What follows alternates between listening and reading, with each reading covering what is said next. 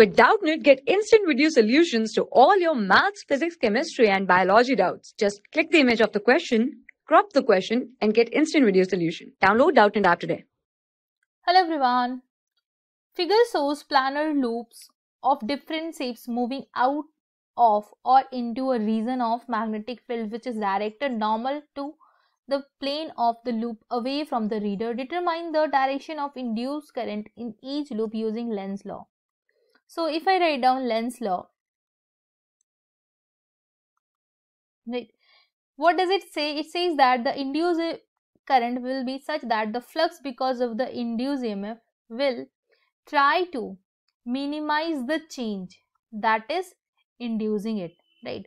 So basically induced current will resist the change in flux, change in flux. So let's see in what direction the change in flux are there. So if you see in all the three loops, the flux is inward. Now let's see what is happening, whether the flux is increasing or decreasing. Here the flux is increasing, decreasing, decreasing. So here it is increasing, increases, decreases and decreases. So induced EMF will be such that it will try to resist the change. So here it will try to decrease the flux, right? Decrease the inward flux, because here the inward flux is increasing.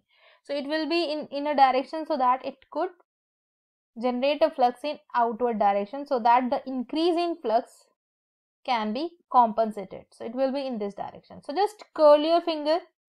So curl your finger, the flux because of the induced current will be up a plane, right? It will be outward. So because of induced current, it is outward. Now if you see here, if you see it is decreasing, so it will try to generate the flux so that it decreasing flux can be resisted. So it will generate a flux inward, so it will be in this direction. Just curl your finger, it will be inward. Same for this. So let me write down for the three. In the first one it is anti-clockwise.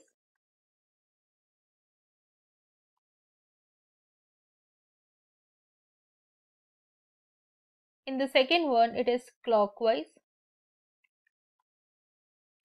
Clockwise. Okay.